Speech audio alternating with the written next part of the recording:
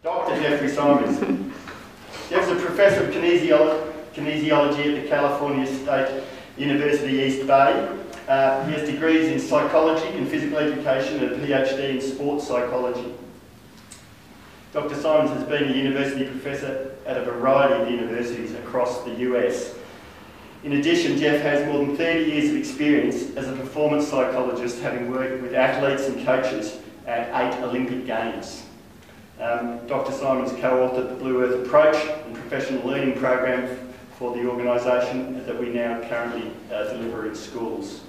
We're really lucky to have, I refer to Dr Simons as Jeff, it's a great mate of mine, as Jeff. We're really lucky to have Jeff here and to help us better understand the physical activity crisis which is emerging in our schools and young people, and more importantly to hear about the physical literacy solution. So without further ado, Jeff Simons. Thank you, Richard. Please. We want to talk about this topic tonight, but I don't want to be deaf by PowerPoint, so I would really like to try to pull out the gems out of this issue. We are at a time when there's all kinds of news about physical activity, physical inactivity, and we want to change some of that focus around to something that's a little more optimistic than just the dire things. Thanks to Bluearth for having me out. We where did this change up? Hold on just a second, Richard. My screen here. That's all right. I'll just use what's coming up there. We all know that there are a lot of it always changes. So it's always something. There are a lot of issues, and they're across the paper. You've read them. You know about them. Some of you may have been involved. There's all kinds of issues about this activity, inactivity. One of the things is essential to understanding the issue is that humans were meant to move. We are moving, interacting, organic beings. We are not meant to stay in one place. Our physical being requires that. And unfortunately, what's happened is that when we become inactive, we see problems with health, and there's lots of physical health things, but also just overall with well-being. When you're not interacting and being active, there's all sorts of issues that come up. Our modern living has engineered a lot of movement out of our lifestyle. So really, in the last couple hundred years, human beings have gone from having activity as a part of everyday life, they just had to do, you just have to do it, to not really having to move that much. And a lot of the things that we do in modern living really require very little movement, or just a few little fine movements. So we've got this issue and a problem that leads to the case where very, very few people are getting even the minimal standards of movement that health professionals say is important. And shocking thing, I remember my numbers were like 30% of kids are actually physically active. It's dropped to about 20% of kids are actually sufficiently physically active for their own health, growth, development, and certainly for going into the future, which means, of course, 80% are not, which is really scary. Now, with all of that, what we see is, and it's really interesting, I've seen these terrible medical reports about how awful it is, that the diseases of modern living, and these dire warnings about we're all going to die, and it doesn't make people move on. It does not change things. Big public awareness campaigns, doesn't seem to change. It doesn't move the dial. In fact, we just keep becoming less and less active. And so those things haven't helped. In Australia, our own sporting bodies, health bodies, education bodies have really worked to try to see if sport will be the thing that will get kids interested in moving. And yes, there's a great group of kids who love their sport.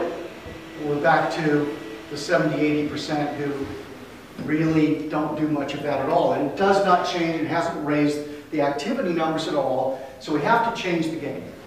have to change the game in some way. We have to think about this differently. If it's essential that our kids are moving, that they're moving not just today but for life, we have to think of what is it that will actually create a better result.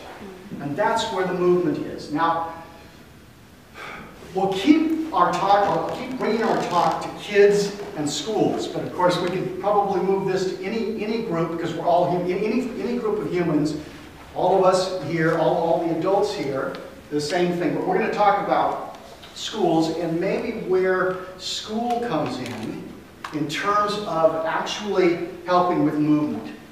So we have to ask the question, what is the role of a school in healthy physical activity for kids? Where is it? To what degree is there a role or responsibility for schools? And I don't have the exact answer, of course, but we have to ask that question. Our kids are in school. Our kids are in school to learn things, to develop, to become hopefully competent, resilient, intelligent, active adults. So what is the role of the school? And we need to ask the questions, is the role of the school just to provide a dose, which oftentimes is the challenge. They'll say, okay, schools, you're mandated that you have to have so many minutes of physical education, which should equate to a certain number of minutes of movement, and therefore, then the kids will be healthy. I'll tell you that. If all it was a matter that the obligation is a dose of exercise, I'll give you the solution. You take 45 minutes out a day and you march the kids. Just march them. You march them around briskly for 45 minutes and they'll get their dose. It's not a particularly great dose, but it would do it, right? And what does it teach them?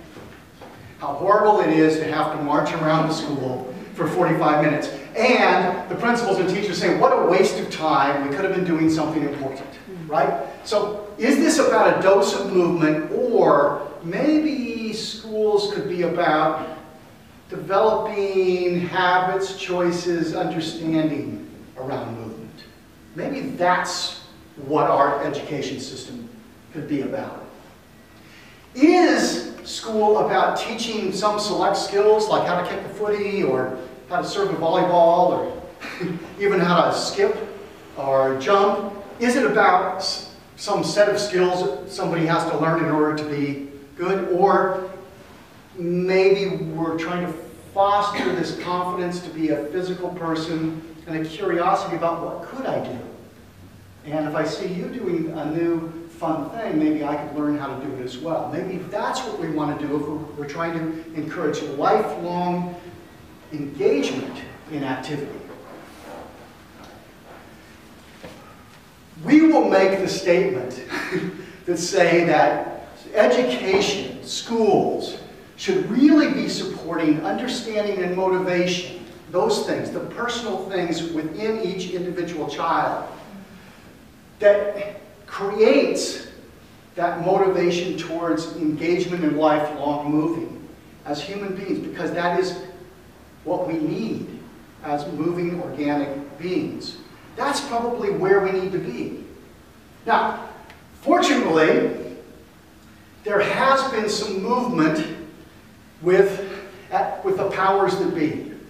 And this is kind of the topic of tonight, is to get across some of the new things that are being finally put out as a push towards a change in the way that physical activity happens in schools, in sport clubs, and in communities as we go along. There are ways to move forward with this. And the concept revolves around this idea of physical literacy, which is a relatively new term. It's not absolutely new in my field. We've heard about it maybe for the last 20 years, but it's a new term out there coming to the public, the idea of physical literacy. And there actually is an International Physical Literacy Association. Physical literacy is not about a particular skill or a particular fitness level. It's not about how fast you can run or whether or not you can shoot a basketball. It's physical literacy is the motivation and confidence and some physical competence, that is some abilities, some skills, knowledge and understanding to value and take responsibility for engagement in physical activities for life. Wow, that's a whole different idea. Whether you're thinking sport, PE, just recreational activity, exercise, whatever is in your brain, you say, wow, this just takes it and looks at it in a different way. It's about developing a human being who's a moving being. It is not about some specific achievement, such as you will become physical literate when you are in year 2, and then we're done. No, it's not static. And it's not, well, there's a year 2 level, and there's a year 4 level, and there's a year 8 level. No, it's not static like that. It is a dynamic of evolving capability, a journey for each and every person in just engaging in the physical aspects of living. Okay? So that's the idea. Now, what's great for in our mind is that Sport Oz has now put out a framework that captures this notion of physical literacy. And you can go to the Sport Oz Gov physical literacy pages and find pages and pages and pages and pages and pages that have been beautifully put together by some really good academics, some good scholars, and some wonderful ideas around this physical literacy. They're all part of physical literacy, and they're all physical literacy. They're all part of physical literacy, and they're all things that can be developed through physical literacy. I was talking to Scotty a little bit earlier, and I said, our area happens to be movement. We could art or music or something like that and say, you know what, you can get a lot of these things, and it's more than one thing. It's a combination of things. Any human endeavor gives you a combination of things that are possible for development. It just happens that physical movement is also an essential part of what we do. So this is the physical literacy, and they've got lists of what they mean by one of these, you know, skills and attitudes, interaction with others, all those nice things, cooperation, etc. Person's understanding about why to move and how to go about it. So we've got all of these things that now have been set up as a framework for making judgments about what's going on in schools, sporting organizations, etc. With that, let's take a little break and be a little active. And Richard's going to help us out. Thanks, Jeff. So, to walk the talk, so to speak, we need to, when we're addressing an audience here, we understand that this is a sedentary situation. So I'm going to invite you all just to stand from your hips. So you're standing in a balanced, aligned pose. Let your shoulders be soft. Let your arms be long. And imagine your head is just drifting up into the sky, so there's lots of space between your ears and your shoulders. I want you to just gently breathe through your nose. As you breathe in through your nose, just let your body take in that lovely oxygen, and then as you breathe out, go back to those cues. So nice flat feet, soft shoulders, head floating into the sky, lots of space here. And let's make our face soft. Let's be conscious of that. And just for a couple of seconds, I just want you to softly close your eyes. Continue on that journey in through the nose, and then as you breathe out, soft shoulders, long arms, head drifting up into the sky, long spine, soft face, softly closed lips. Gentle breath through the nose. Beautiful. Now with your eyes still closed, I want you to just take your attention to your feet and notice, are you on the toes of your feet? On the heels of your feet? Maybe one side or the other, maybe one foot is slightly more grounded than the other. Just notice what's working, where your base is for you. And just maybe make some subtle adjustments until you can find a big flat, the best, most stable flat feet that you can possibly get underneath you. The whole of your foot, just holding the rest of your frame up, toes soft, not gripping. And then come back to the cues I was speaking before, breathing in through your nose, soft shoulders, soft face, long spine, nice big, soft, flat feet, holding up all of that. Enjoy the silence. Enjoy the stillness.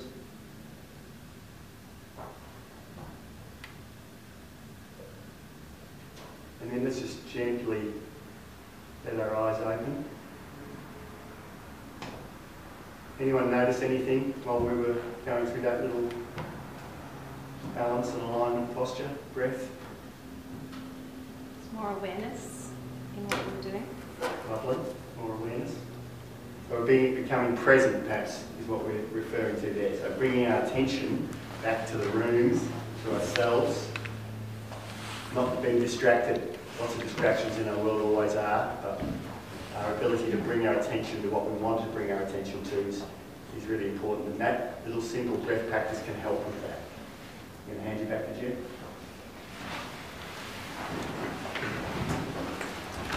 So the amazing thing is that if you were a robot, that would not be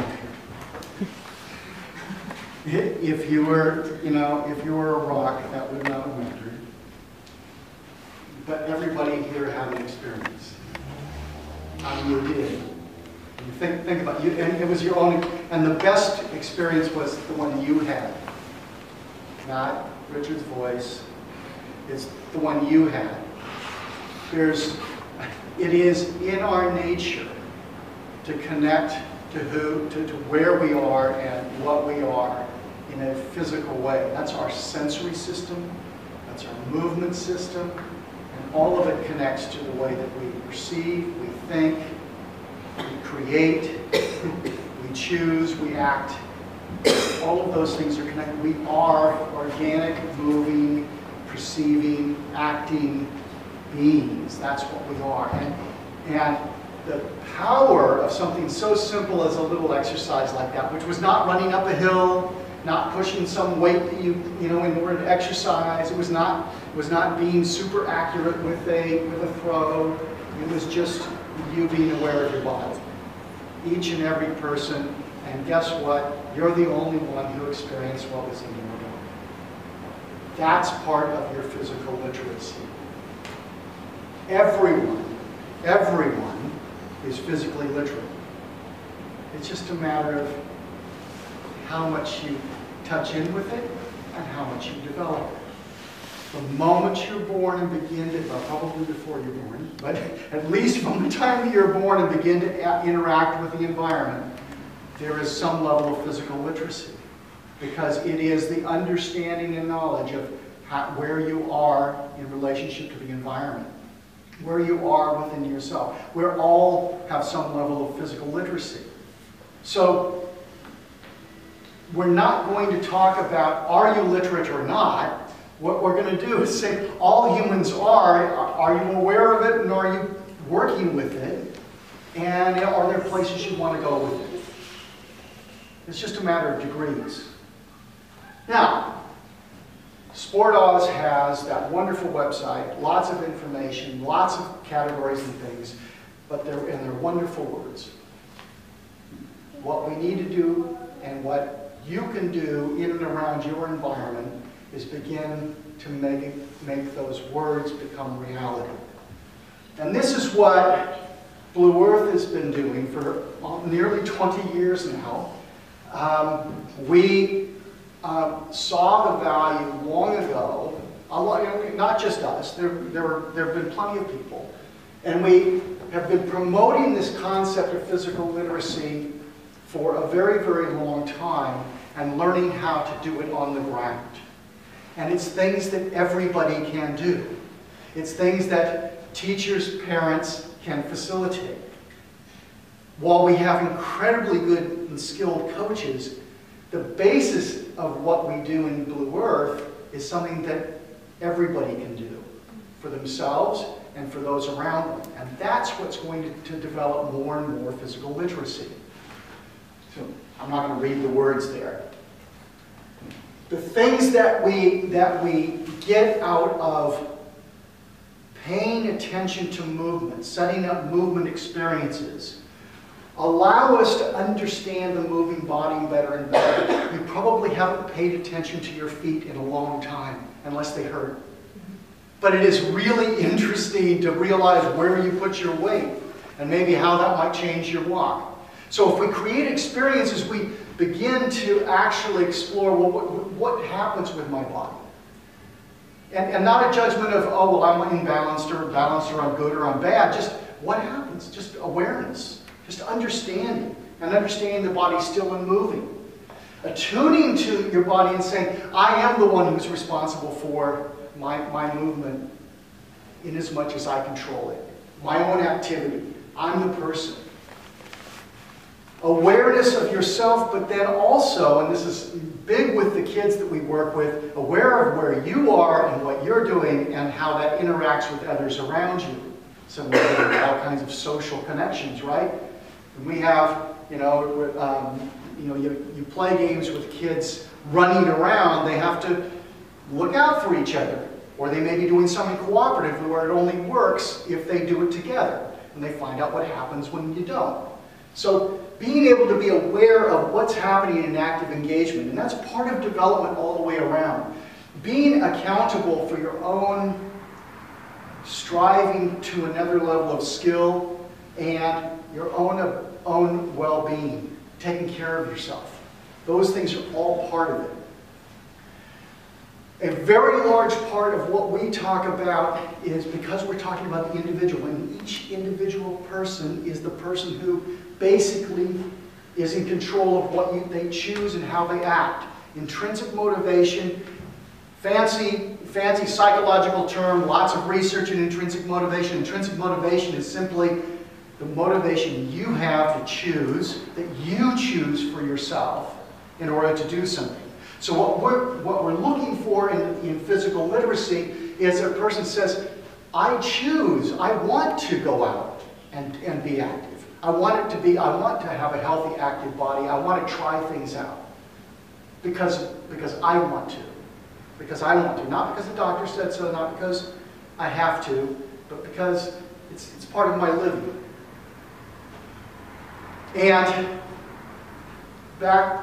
And always, it's just the best you are. It's the best you. You can't be anybody else. Who's the writer who said, "Be yourself. Everybody else is taken." It's just maybe Oscar Wilde actually. The only person that you can be is you. So we are striving to be the best you. You don't have to look at the person next to you. You say, "What's the best me?" as we go along. So that's basically what the Blue Earth approach is all about. It's taking the notion of movement, but maybe switching the perspective on what we're doing here. This is not about sport achievement. It's not about physical fitness per se. It's not about something you're trying to prevent a disease per se. It's about exploring and being the physical being that you're supposed to be. Now, we have fabulous, fabulous movement professionals who have helped develop this program. So there's all kinds of elements in a program, in a good physical activity program that you can explore. Coordination, ways of moving around the environment, dealing with the environment. It's not just things that are the most effortful, the hardest to do. It's just moving. Just moving. Now, we have our Blue Earth coaches are qualified and amazingly talented at helping with movement situations, but the process is something that's easy and everyone can grab a hold of. The process is simply this idea. It's not about any particular activity. It's more about how do we go about understanding the movement itself. Remember, we're talking about physical literacy here. Building an understanding about yourself moving, understanding how that operates and how that interacts. So, the simple process, and this is, you can take this and try it on yourself anytime. You plan to do something, you decide to do something. You act, do it. Experience the action, that is, be aware of the action. Richard could have just told you, everybody stand up and stand still. And your mind would have been wandering off somewhere, so you acted, but your mind's wandering off somewhere. So we say, no, when you act, then pay attention. So experience, just right now. That's that mindful awareness. Just experience it, and then we like to put on the reflection. What happened? How did it go? What did happen to you? What did you learn? What do you want to try next time? Because that's the building of, oh, how do I want to act the next time around? You plan again, and then you act. You experience, and you reflect. You can take anything in your life where you're moving. Think about it next time you're just walking down the street. Plan, act, experience, reflect. Plan, act, experience, reflect. You'll learn something about your walking. You'll learn something in that moment. Okay. Once again, in our physical literacy, there are certain things that are particularly important if we're going to develop it. It's not a particular task. It's not a particular stress on the body. It's not a particular skill. It is being and doing. So our foundational principles, the things that we hold true to and that keep our educational process going, and this is what, and teachers tend to understand this, is the very first thing that we say, everybody's experience is valid to them.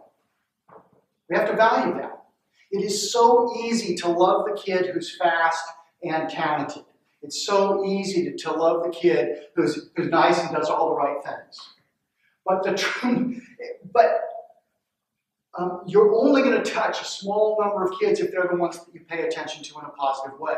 We need to come in with an understanding and value that everyone's experience is essential to them and therefore valuable.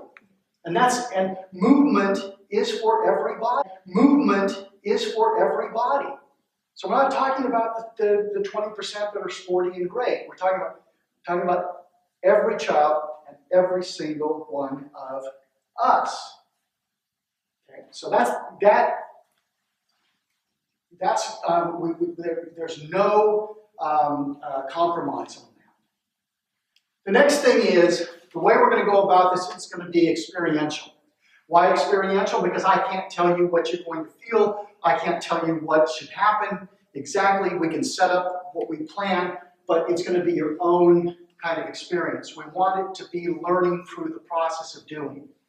These can be simple activities, or they can be very complex and challenging. It doesn't matter. The main thing is we want to make it fun to be there. Enjoyable, engaging, and the whole point is the process. So anything that you might do with children that involves physical activity, watch for the process. What are they doing? Encourage them to try things. It's not how it comes out. It's the most important. It's the process of doing, because that's what teaches the lessons. You can have a great time talking about what happened as an outcome. That's a reflection. But the process is the only time that you do it. That's what you really learn from. Next foundational thing. Challenge people where they are. If you can jump high, I'll set up a challenge that you have to jump high. If you can't, I'll set up the challenge that stretches you. We'll get the appropriate challenge, but I'll not just challenge physically. We challenge a little bit socially, psychologically, a little emotionally, deal with loss. We got a little competition game and some people lost. How do we deal with that? Because that's a challenge. All of the issues we have around in schools around resilience, I would say that dealing with loss is probably the first thing that has to be learned in order to be resilient. We can play with that in a fun way with physical activity. So the challenges are always about for development, not because we have some sort of standard you have to go after. So that's really important as a basis. And then we want to be building this intrinsic enjoyment and therefore intrinsic motivation for the physical activity itself. And why? Because children who are intrinsically motivated to be active will be active the next time they get a choice. And then if they do it again, they'll choose it again. And then as they grow up to be young adults, they're going to choose activity. And they go in, throughout their life, they'll know that they are a physical person and they can choose a physical activity. We know that when it comes from within the person, then it just, organically perpetuates itself. It's our best way of fostering a change in the way that people address physical activity. And unfortunately, as we said in the beginning, our physical activity is now a choice in many ways. What we want to do is get it away from being a chore, an awful thing that you have to push yourself to exercise, and more make it something, well, I just find things in my life where I can be active. So what you'll notice here in the principles, there's not one thing there about something a child has to achieve relative to some standard or to somebody else. It's just moving through a process of taking on physical activity as part of who they are and what they want to do in the future. All can work with that. Within our active school programs, and again, it's the power in this is not just a physical activity session, it's not just the dose, it's not just the fun experience, but what we push is that there is an active community within the school. That we create a school environment where activity is just part of what we do. It's the way that we understand the living around the school. And it becomes something that's part of the communication, part of the connectedness of those school communities. A lot of that is social. A lot of that's social and emotional connectedness as you go along. So what can parents do? What can schools do? One of the things that is clearly stated within the physical literacy documentation is that we can't expect that individual children will develop on their own, that it just happens, despite us, although many people do. But we need to create the environments where it's easy, where that's natural, where the physical environment promotes movement, activity, that the social environment, the way that we value movement, promotes it, accepts it, encourages it, makes it part of it. That there's a culture of moving, just like a culture of thinking and a culture of being kind to one another. Those are the cultures we're trying to create within the school. And then institutionally, within the schools, you have to design the structure of the program so that it's easy for people to be active. Maybe that means there have to be active break times. It may mean that you get standing desks or different kinds of furniture in your classrooms. It may mean that you do different kinds of things that encourage people to interact in certain ways. When we create those structures, then it's very, very easy for kids to become part of that culture. And then they'll see it as normal and the way that it goes. So there's some really nice things about creating an environment. So you think about how do we make it easy, because in your life you would love it if it was easy for you to be physically active. How can we make it easy for them? The literature, the research shows us really clearly that more physical activity during the day does not take away from learning. It does the opposite. Kids who are able to either let off some steam or do something that's physically engaging, they concentrate better, they share better, they learn more. We have evidence from our own programs, better NAP plan scores in schools with kids who are more actively engaged in physical activity. Yes, it wasted time during the day. And then you get better scores. Well, it can't be that much of a waste. And then for the way the kids view themselves and what they're going to choose in the future changes. We create the environments. So one of the difficulties, of course, that we have is that I'm talking these, we can talk in these very abstract and lovely terms about, development of the individual, accepting each other, everybody's on their own path, and there's all this wonderful stuff. And then when it comes around to schools and government programs, the problem is how are we going to evaluate this? How do we know if somebody is doing better in their physical literacy?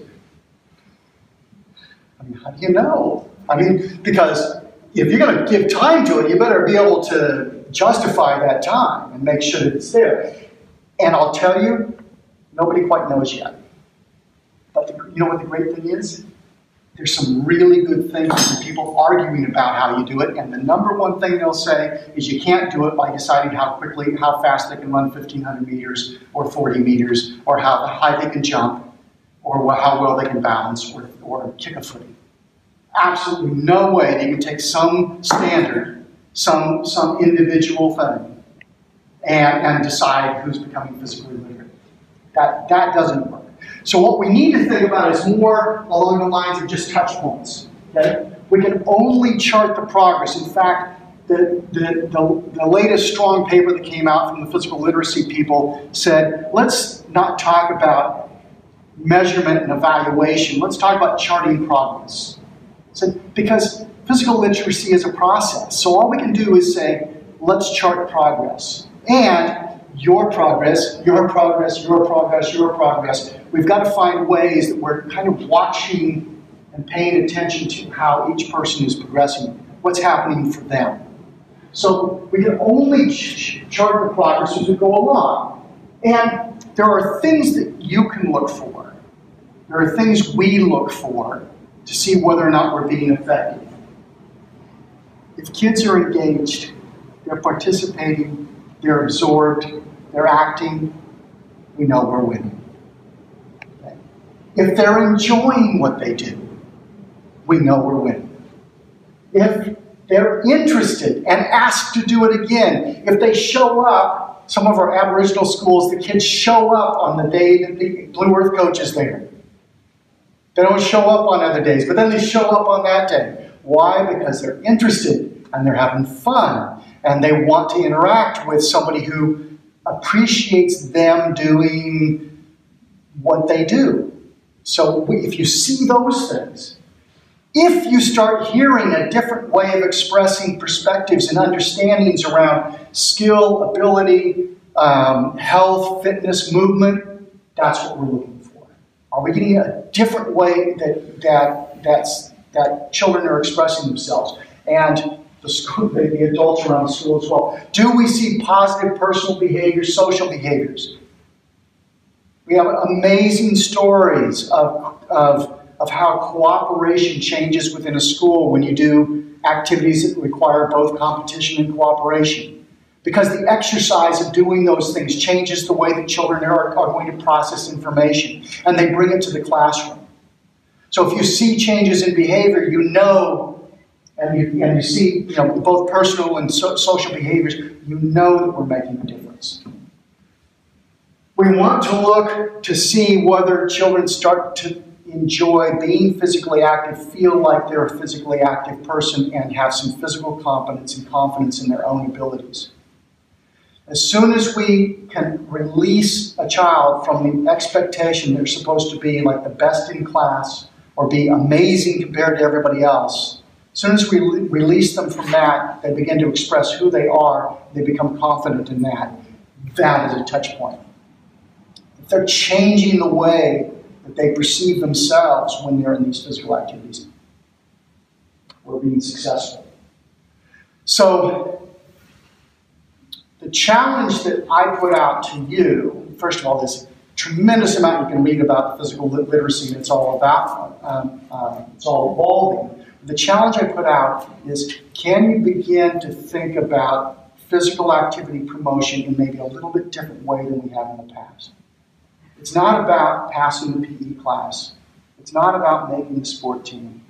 It's not about becoming the most skilled person in the world, even though maybe that eventually is what you do. It's about engaging as a physically active person, which is who you are as a human being, and finding your own path forward. That's where we all as a culture need to change our perspective. And then I believe, I just absolutely have faith that we will start to see differences in those outcomes that medical people and the epidemiologists look at. Hopefully, there's a little something in there you can take with you. We'd love to do a lot more talks and things on specific topics and issues. But if it lit up a little something for you, that's satisfying to all of us. So I'll open up now if you have any questions, and we'll see if we have any answers.